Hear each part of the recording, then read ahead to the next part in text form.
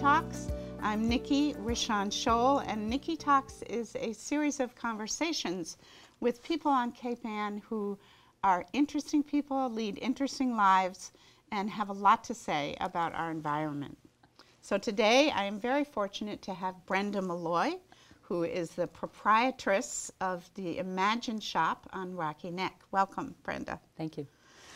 So I always start with a few questions about how you ended up in Gloucester, how long you've been here, just what your path was to being here on Cape Ann.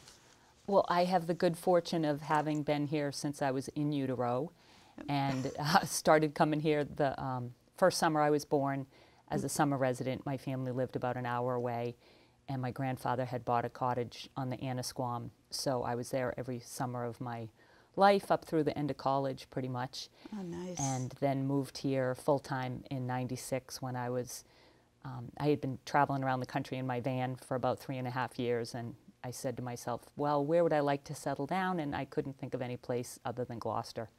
Yeah, good choice. Yeah, hard to find any place better than Gloucester as far as I'm concerned. It's pretty amazing. Yeah, we're all a little Gloucester-centric. But so tell me about the 3.5 years traveling around the country.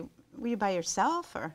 I had a big white German Shepherd with me, and I had been leading a pretty traditional life up to that point, and literally woke up one morning and decided that I wanted to try something different, and I thought I would travel around the country for 6 months, but it actually ended up being most of 3.5 years. Wow. And why was it so much longer? I mean, did you find places where you wanted to stay for an extended period of time, or? I was just really enjoying myself. I liked the unstructured life. I liked being able to go where I wanted, when I wanted. Most of the time I was in either the Midwest or the West Coast in the drier climates, and I would just sleep outside on the ground. I never stayed in a campground in all that time, not once. Wow. And I would take odd jobs here and there when I needed income, but pretty much I just lived as simply as I could. And I would spend my days walking and talking to people and learning a lot about just the human story. Yeah. And it's like the opposite of glamping. It's the thing that goes through my mind, sleeping on the ground. And where would you say, I'm sure it's not just one answer, but you know, that in those travels that you felt like the most engaged and most, connected in the places where you traveled? I think I really enjoyed being on the beaches in Baja, California, in Mexico. Yeah. On the East Coast, on the Sea of Cortez, and just being able to hang out there. And they had, I was in a place where they had a huge sandbar that was the shape of Cape Cod, but quite a bit smaller, obviously. And there was nobody else on the beach, and I just stayed there for a couple of weeks. Yeah, it was really, really quite beautiful there. And you spent a lot of time by yourself, even as you were engaging with other people, I'd imagine. Oh yeah, I love hanging out with me. Do you? Yeah.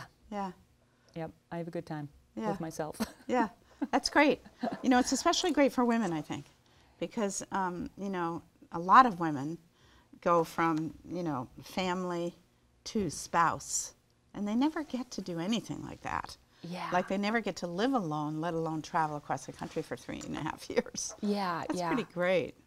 Yeah, I really enjoyed it. There were times that I would say to myself, geez, I wish I had somebody with me, whether it was a partner or a friend or a family member, because there were so many beautiful, really wonderful experiences. Yeah. But I just journaled a lot and kind of expressed myself that way. Yeah. And then you just kind of came to a place where you said, okay, got this. Now I want to kind of plant. Yeah. Yeah. And when I was thinking of places that I would like to, quote unquote, settle down, Gloucester was the only place I could think of. Yeah. So I came back here. Yeah, and you had all that in utero experience. Yeah. So tell me about Rocky Neck, because I know you're a big part of the Rocky Neck community. And just tell me a little bit about it. I mean, I'm all the way over in Lanesville, so the other side of the world. That's right. Some people have never been, Yeah. Well, I wasn't really that familiar with Rocky Neck. I had certainly been to a couple of the restaurants down there over the years, but had never walked the full length of Rocky Neck or spent any time going in any of the galleries. Yeah. And I happened to have taken I had a little inflatable boat and took it to Sailor Stance for breakfast one day, and went for a long walk around the coastline of Rocky Neck. and walked by what is now my Imagine Gallery. And there was a sign in the front window that said Gallery Studio Space for Rent 2002 season. And the whole building just kind of hummed to me. And I went next door into John Nesta's gallery, looked out the back and saw his view, and then he came into the room and I said, wow, I can't imagine living here having this view. And he said, well, you can do it. And by the end of that day, I had rented the space. Yeah. Yeah, that's a great story. Yeah. You know, there's sometimes that moment that you say, okay, this is where I need to be. This is it. And then you can make it happen somehow. Yeah, yeah, serendipity. Yeah, serendipity. Serendipity. And so when was that? That was 2002. Okay. Yeah, well, 2002 was my first season, so this was fall of 2001. Okay. And so I know there was, I should know more about this, but there was that building right near you that went in.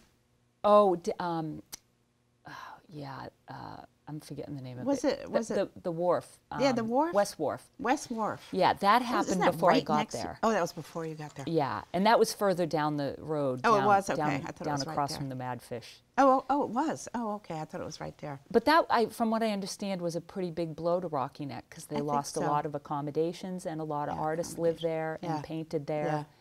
Yeah, so that was a big deal. huge loss. Yep. For sure. And so the name of the gallery is Imagine. Yes.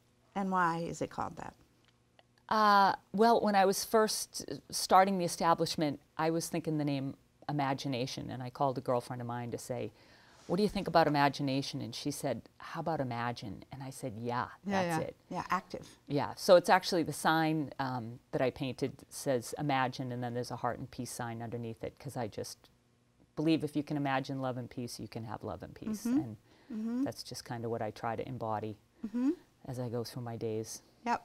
Yeah. And so what's in there? Well, In there and around there. When I first opened, I wasn't an artist. I didn't paint at all. And I had been spending a couple of winters over in Asia, so I decided to bring crafts back from artisans over there. I was in Thailand. I'd go there and spend 5 months in Thailand and Nepal, and some winters Bali or India.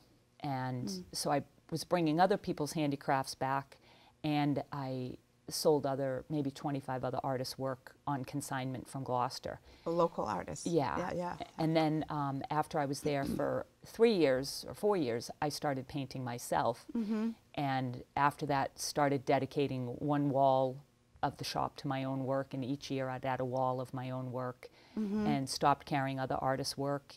And so now it's a little bit of the handicrafts from Asia, but mostly I do really colorful abstract paintings and greeting cards and magnets, and I paint scarves and hats and handbags. Right, that's the hat? Yes. So you painted that hat? Yes.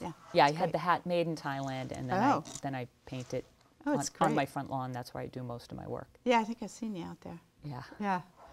And is it busy? It's probably busy in the summer, right? It is, yeah. It's nice because it doesn't get as packed as Bearskin Neck. You know, the number of times people have said to me, oh, you should be on Bearskin Neck, you'd make more money. But I'm kind of more into quality of life than I am money. And it's a pretty amazing place to be. Yeah.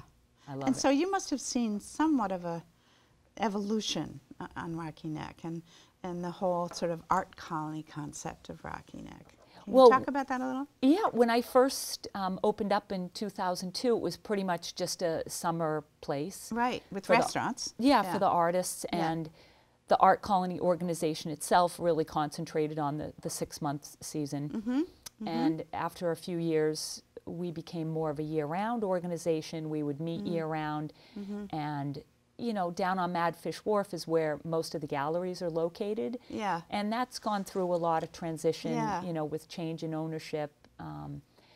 So it's kind of challenging to see the changes and to wonder year to year what's going to be going on down there. But it prevails, and we end up with some amazing artists every year.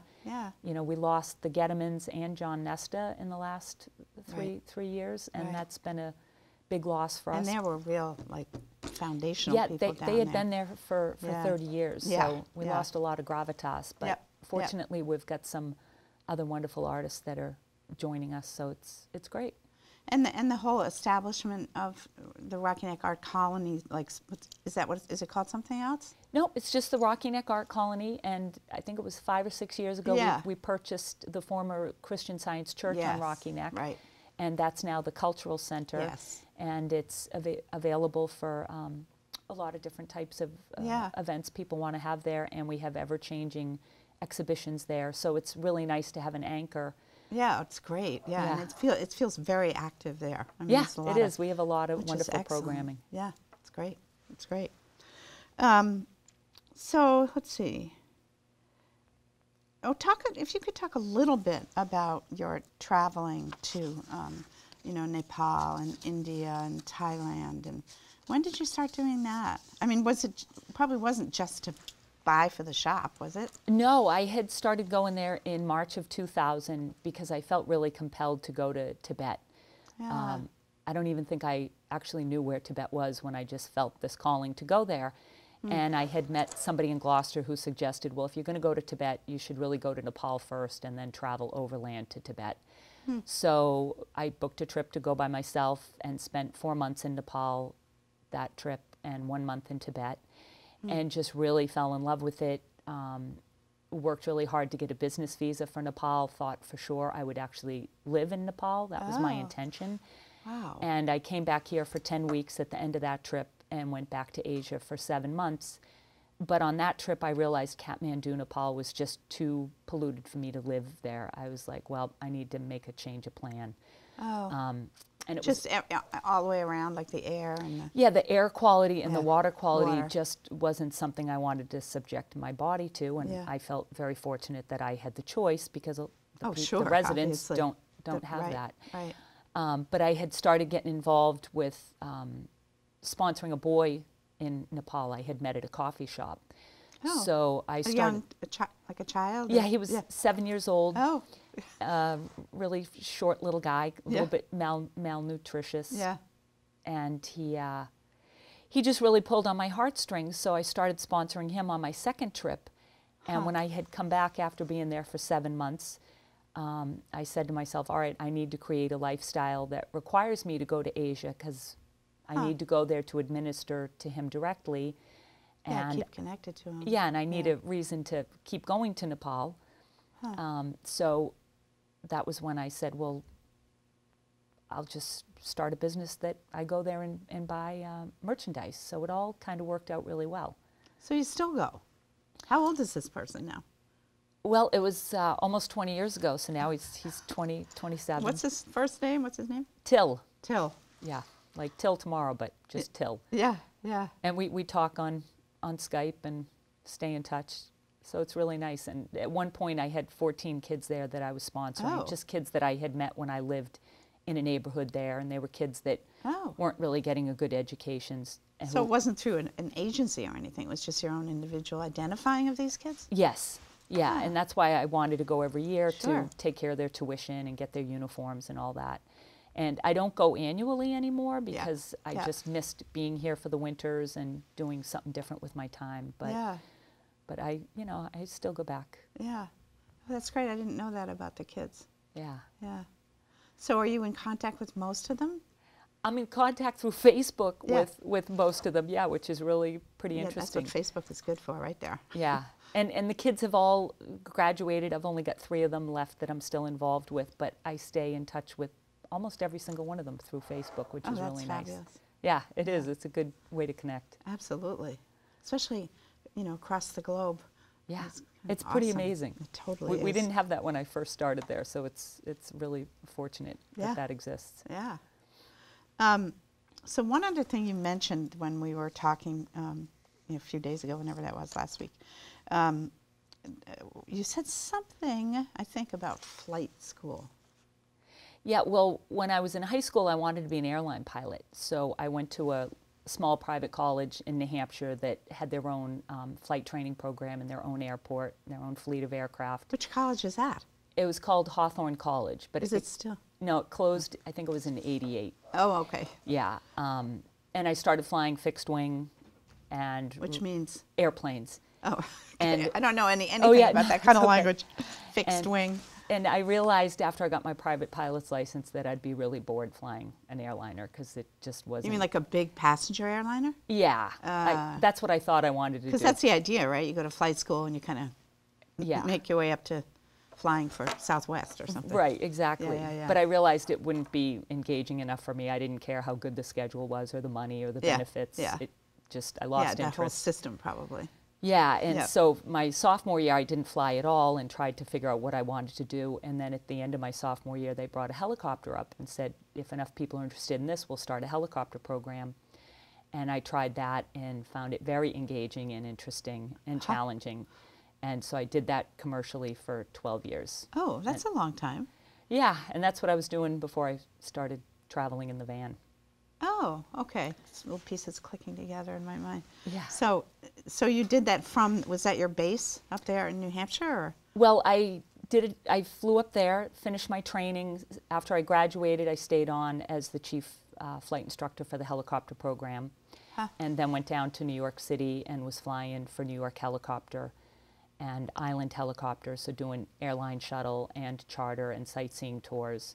Like so to the islands off? No, just to Kennedy, Newark, LaGuardia airports. Oh, okay, yeah. And then to the different airports around the area or whatever location and somebody in the wanted to go. helicopter were people? Yeah, we had 14 passenger helicopters. And they would be like, I'm trying to get an idea, would they be tourists coming? Would they want to see? Most of them were people who flew into Kennedy off the Concorde and wanted to be transported to another airport or downtown Manhattan. It was kind of included in their Concorde Was that fare. fun? Oh, it was great. I loved it, yeah. Yeah, I've been fortunate to not really do anything I didn't love. Yeah. Oh, yeah, good for you. That's not a common statement. Yeah, I would say. That's a great thing to do. Yeah. Did you ever skydive? I did. Yeah. How surprising. Yeah, I love that. I actually thought I'd become a jump master teaching other people how to skydive, but I ended up going off in a different direction. You did a bunch of times? No, just once. Yeah. It's Loved so funny. It's always it's one of those things that people say, that's on my bucket list, because people feel like, when I'm 96, I'm going to jump out of a plane and skydive. Well, and when I did it, you jumped out of the airplane by yourself. Now everybody that's does usually it. a buddy or something. Yeah, now you're tandem. You're literally strapped to somebody else, and I'm grateful I did it back when you could jump out by yourself, because I imagine there's a significant difference between doing it yourself and doing it literally strapped to another human body. What kind of difference? I think it's got to be more fun and invigorating doing it by yourself. Yeah. Just floating, hanging underneath the canopy, just you alone, instead of really having the jump master be the one who's having the experience and you're just kind of holding on to his back. Oh, that's how it goes? Yeah. Oh, I thought you're it was literally strapped. Oh, no, I didn't realize that. I thought it was some sort of a thing with a big distance between the two. No, you're literally yeah. I get just that. a few I totally inches understand what you're between saying. each other. Yeah. Yeah, doing it on your own. Yeah. So do you fly at all now? I don't. I haven't. The last time I flew was the summer of '95. I was herding reindeer up in Nome, Alaska. Oh. So it's been a while. Yeah. Was that a job? Yeah, it was. I had been living in the van, and my old flight instructor called me and said, hey, would you like to come up to Alaska, because an Eskimo friend of mine needs a pilot for the summer because his pilot just backed out. So I drove from Florida up to Anchorage. I think it was about 5,000 miles. Yeah. It was a pretty significant road trip, which was fabulous. And that was a fun job. It was By yourself you drove? Yep, me and my dog. Yeah. Not the same white German Shepherd? Same one. Oh, same one? Yeah. Is he still around? No. No. It's too many years have passed. Yeah. Yeah. Well, that sounds really awesome. Yeah, it was fun. Yeah. It was really good. Yeah. Okay, let's see. So, I mean, first of all, your life adventures seem awesome, and I guess you could maybe say that you have led an unconventional life. Would you say that? Yeah. Well, I think I was really struck at one point. I was in Connecticut and I volunteered at a homeless shelter on Thanksgiving. Yeah. And that really kind of changed things for me. I may not have been aware of it at the time, but it really just, I don't know, expanded me in a way. Yeah. And when the first day that I took off in the van, I stopped at a Kmart to buy some music tapes somebody had just installed a stereo system for me in the van. And as I stood in line to buy these 10 music tapes, I stood there and I said, well, let's say each of these tapes was $10. And let's say if I went and got some job, random job, I made $10 an hour. I said, am I willing to work 10 hours to pay for these 10 videotapes? And I said, you know, I'd rather have the day off. And I put the tapes back.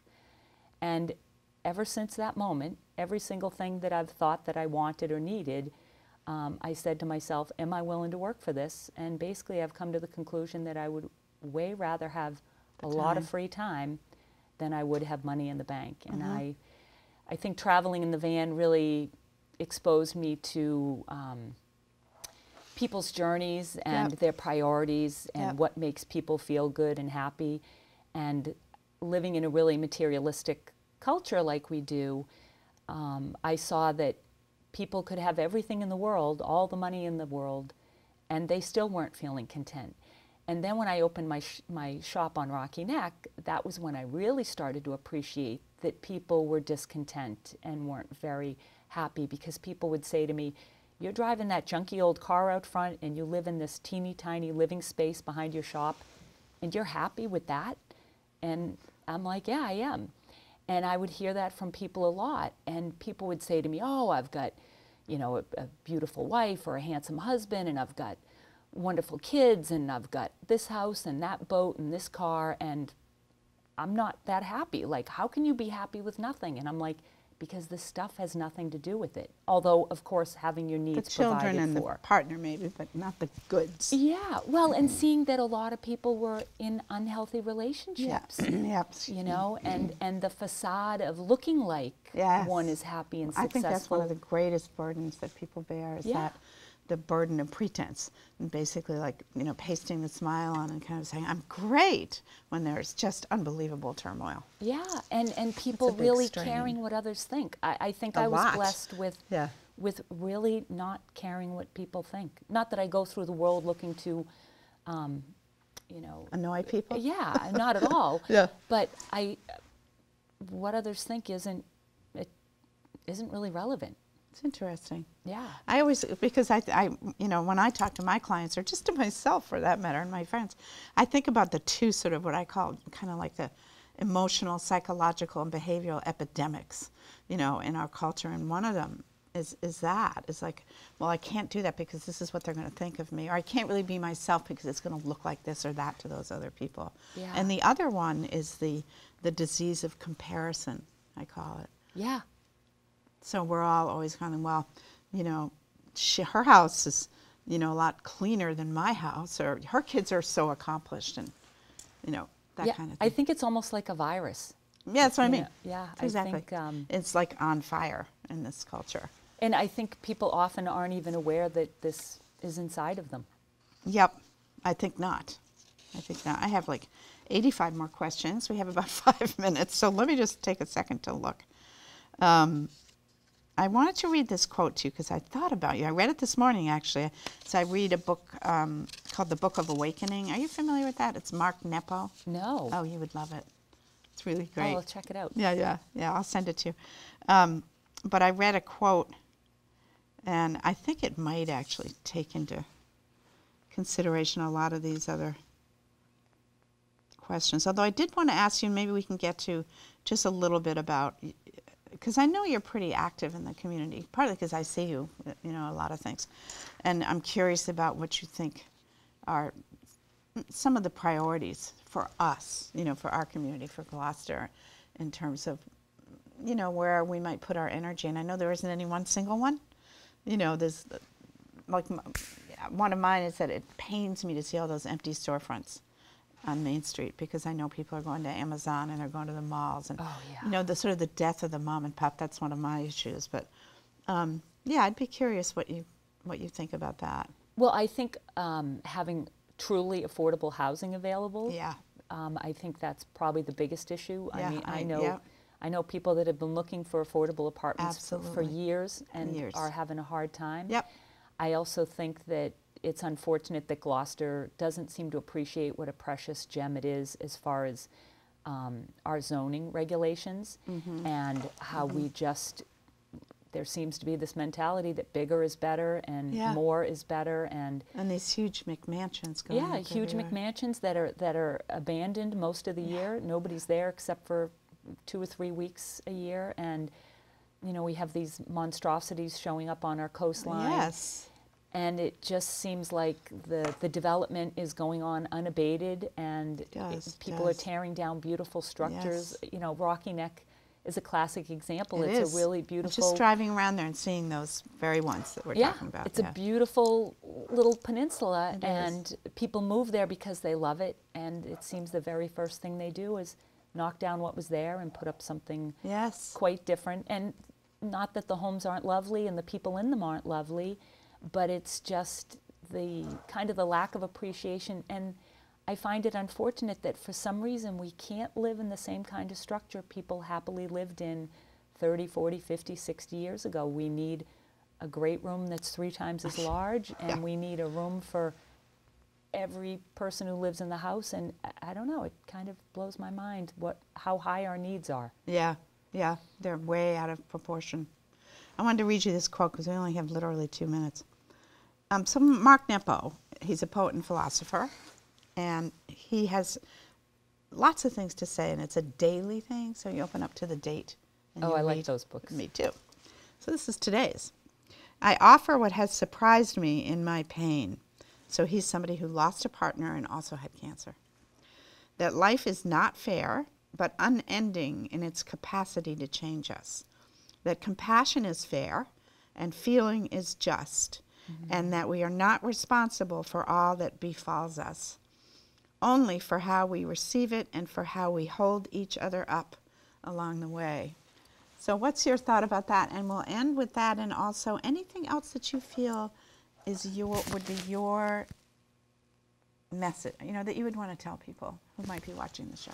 Well, I think it's a great quote, and I really connect with what he says, especially when he's referring to we can't control what happens to us in life, but how we respond is our responsibility. Yeah. And if people could only appreciate that we do have control over how we respond if we choose to do the work and the personal growth and what it takes to be able to feel good despite what's going on. Because if things have to be good in order for us to feel good, we're going to have a pretty miserable life.